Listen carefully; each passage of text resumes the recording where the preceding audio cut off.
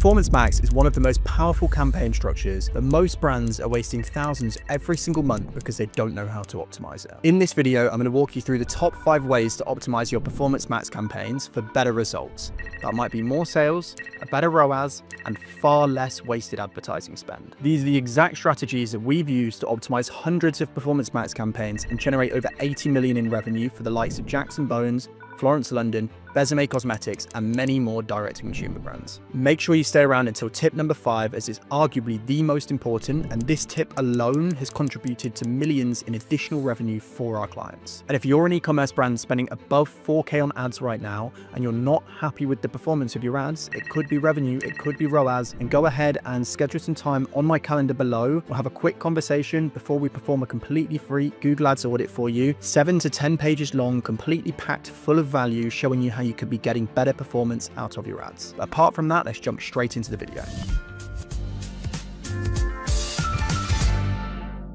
Tip number 1 is segmentation and prioritization. When you're brand new to Performance Max, it's absolutely fine to dump everything in one campaign and ultimately allow yourself to gather some purchase data and start selling your products online. However, once you have that data, once you've got hundreds of conversions inside that campaign, you can then begin to segment, building a structure that allows you to prioritize your best sellers, build and test your mid performers, and remove any products that are underperforming and draining your advertising budget. Here's what we see time and time again. You've got your top performers, you've got your mid performers, and you've got your low performers. Now imagine these are buckets with your products in. Top performers tend to make up around 20% of your inventory. These are products that do incredibly well. They perform consistently for you. They achieve above ROAS and revenue benchmarks that you've set. You've got your mid performers, which is roughly between 40 and 50% of your inventory. And these are products that they sell, but they might not be achieving ROAS and revenue goals, but they do sell somewhat consistently. And finally, you've got your low performers. Now this might be 20, 30, 40% of your entire inventory, depending on the business, but they don't sell, they never sell, they get terrible performance, and they ultimately drain your advertising budget. For brands spending above 4,000 a month, here is the structure that we recommend to improve performance. Number 1, you have a bestseller campaign. You take your current consolidated Performance Max campaign with your top performing, mid performing, and low performing products in it, and you remove your mid performing and low performing products from that campaign. The reason why you do this is you remove your low performers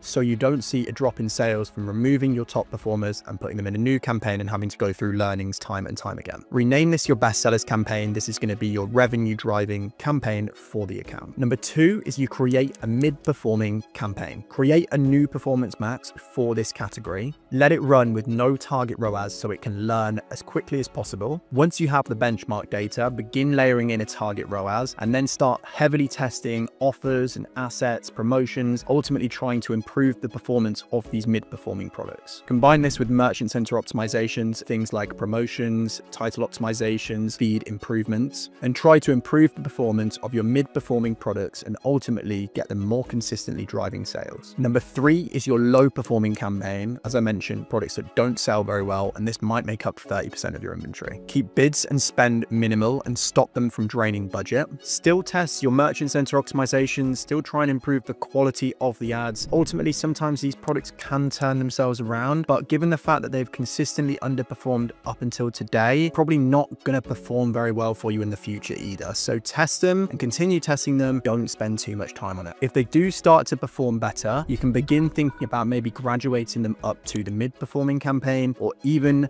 up to the top performing campaign if they really do start performing well for you. Now, just a warning on these 3 campaign types, and I think I mentioned it right at the start as well, but do not strip out your bestsellers and create a campaign for your bestsellers and leave everything that's doing mid to low performance on inside the main campaign. You want to strip out those products that aren't performing as well, e.g. your mid performers and your low performers, and make separate campaigns for them as well, because you ultimately damage control, right? So if you were to pull all of your best sellers out, there's a chance that for a couple of weeks, whilst the algorithm learns, you're going to see worse performance from your ads, and you definitely don't want that. So make sure that you're stripping out your low performers and your mid performers and keeping that core campaign with your best sellers in so it continues to learn off the already previous learnings that it's had. Now, just quickly, for smaller brands doing less than 4K a month, what you can do to sort of replicate a similar structure is basically just have your core campaign and just begin pulling products out of there that aren't performing as well. But don't bother making a second and third campaign for mid and low performing products. Just strip out the stuff that's not working.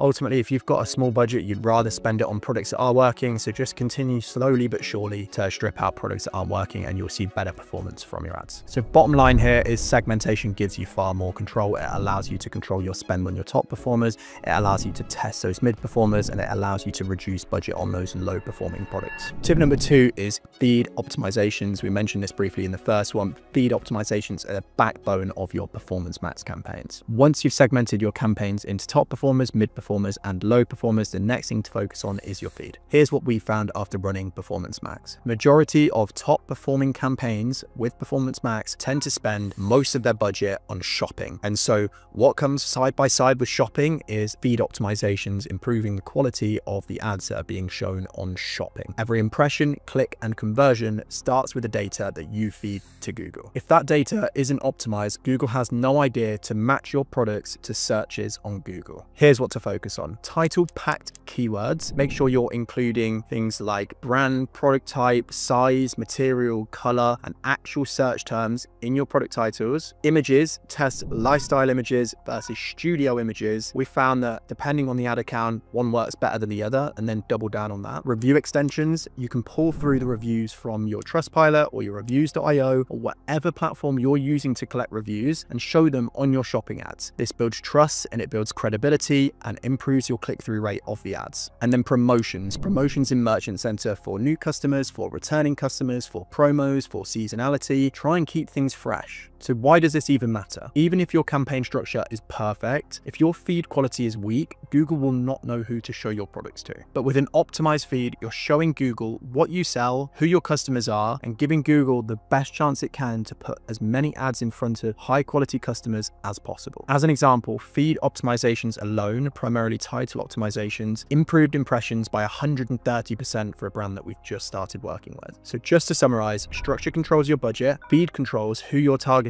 and both of them combined will allow you to see massive improvements in your Performance Max campaigns. Tip number 3 is asset group optimization. Even with segmentation, there are some big limitations inside Performance Max campaigns. Google only gives you 15 headlines, 15 short descriptions, 15 long descriptions, 5 videos, and 20 images to work with. This becomes a problem if your best sellers campaign mixes lots of different products. For example, if you're selling bracelets, earrings, and rings all in the same campaign, your ads are forced to be broad. This could mean that someone that's looking for rings ends up seeing ad copy talking about bracelets or more broadly about the brand, which can reduce the relevance and decrease the CTR. So to fix this, we want to use asset groups so we can have category level granularity. Create separate asset groups for your different categories or for your different baskets. So for us, this could be bracelets, it could be rings, earrings, all in different asset groups, and write ad copy that speaks directly to the different products in these asset groups. So for bracelets, we could talk about the type of bracelets, the colors available, the durability. For rings, we could talk about the sizing and the styles and the shipping times. And for necklaces, we could talk about the personalization to them, the unboxing, the delivery times, the seasonality. You know, ultimately, we can be more granular about how we're approaching these ads if we have asset groups broken out into different product segments. By doing this, every ad matches the product that someone's searching for, which will just improve your click-through rates and improve the relevance of your ads. So one thing to note here is that if you have got these ads running, you've got these asset groups running, every sort of like 2 to 4 weeks, go in them, have a look at the performance of the different ad assets in this asset group. Could be headlines, could be long descriptions, short descriptions, images, videos, and look at how they're performing from a click-through rate perspective. If they're not performing very well, strip them out and replace them with a different piece of content that you've got. If you see a piece of content doing really well, a headline or a description doing really well, why is it done well? How can we improve it? How can we add another variation into the campaign similar to that? And that will ultimately begin iterating better performance ads over time. So for the jewelry brand that we work with, by doing this, we were able to decrease their CPA, which is their cost per conversion, by 20% plus. So to summarize, Segmentation allows you to control your budget. The feed makes sure you're reaching the right people. And then your ad group segmentation makes sure that you're improving your ad relevance and ultimately speaking to those customers that are looking for you. Tip number 4 is brand exclusions. One of the biggest complaints I hear about Performance Max is that our on-platform sales, our Google sales look great, our ROAS looks amazing, but we're not actually seeing our sales go up on our Shopify dashboard, and we're not seeing new customers coming into our business. Here's what's happening. Performance Max loves easy wins. Repeat customers, people searching for your brand name, and on paper, the ROAS looks amazing, but most of those sales are going towards people that may have already purchased from you before and just needed that little nudge, which means you're not actually growing your new customer base. Here's how to fix it. First, we need to check where spend is going. So in Shopify, look at your new versus returning customers. Now, if you're not seeing too many new customers, this is a problem. And in Google Ads, you can check your Insights tab where you'll be able to see some of the searches, some of the search themes that your ads have been shown on. And if you see lots of your brand name in there, that more than likely means that you're remarketing to customers too heavily as well. Now, to fix this, we're going to turn on brand exclusions. In your campaign settings, exclude your brand name from being shown, and this stops Performance Max from pouring spend into your branded searches you can get far cheaper through a small branded search campaign. And then if you want to take this one step further, you can go into your settings and prioritize new customer acquisition. This tells Google to prioritize new customers over returning ones when it's promoting your ads. For many of our clients, we have seen a 30% plus increase in new customer sales just from doing this, and in many cases this can turn a plateauing Google Ads account into a new customer growth engine. So why does this matter? Well, your warm audience is finite. If you keep showing ads repeatedly to people that have already purchased from you before, eventually they're gonna stop purchasing and you're gonna run out of people to show ads to. By excluding brand terms, you essentially push Google to go outside of returning customers and people that have purchased from you before and look for lots of new customers and promote growth for your business through Performance Max. So to summarize,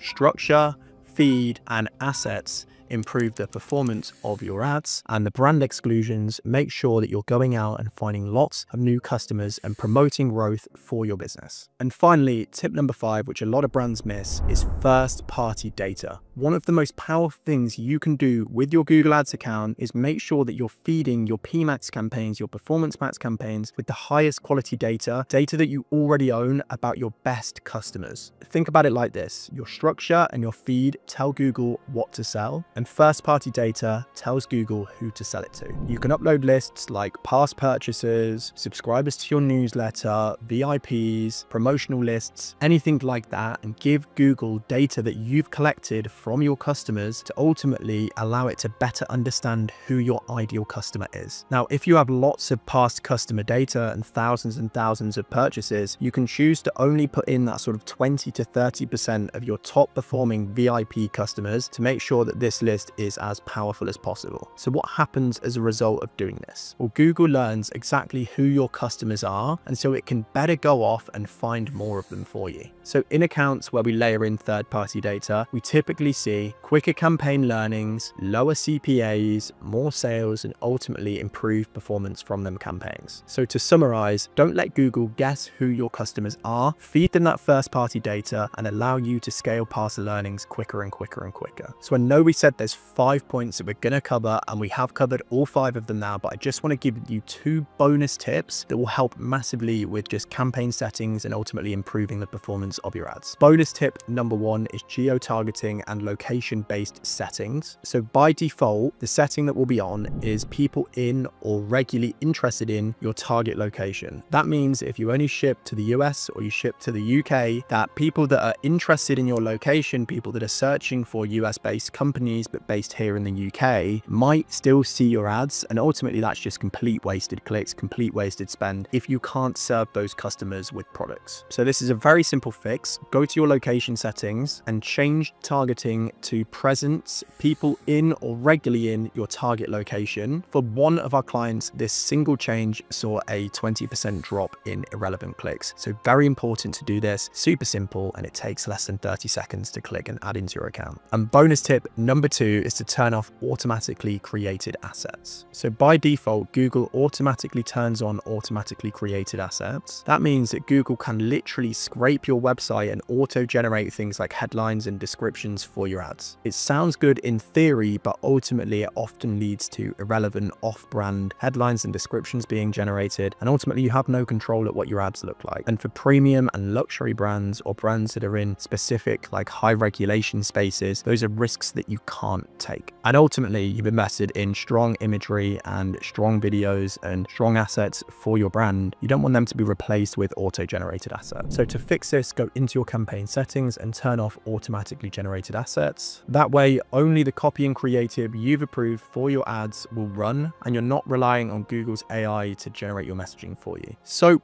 those are the 5 final ways to optimize your Performance Max campaigns, with 2 bonus tips to help you stop wasted spend. If you've got any questions, drop them in the comments below. I'm replying to everyone at the moment. And if you're an e-commerce brand spending above $4,000 a month right now on your ads, but you're not happy with the performance, it could be revenue, it could be ROAS, you could just believe that you could get better performance out of your ads, then go ahead and schedule a completely free audit from my team and I below, 7 to 10 pages long, completely packed full of value, and we will report that back to you in a PDF document once you schedule some time for a quick conversation with myself below. It's the first link in the description, and you can grab that time on my calendar. Thank you so much for watching today's video. Like I say, if you found any value whatsoever, consider giving us a like or a subscribe, and we'll be posting new videos weekly. Thank you so much, and I'll see you in the next one.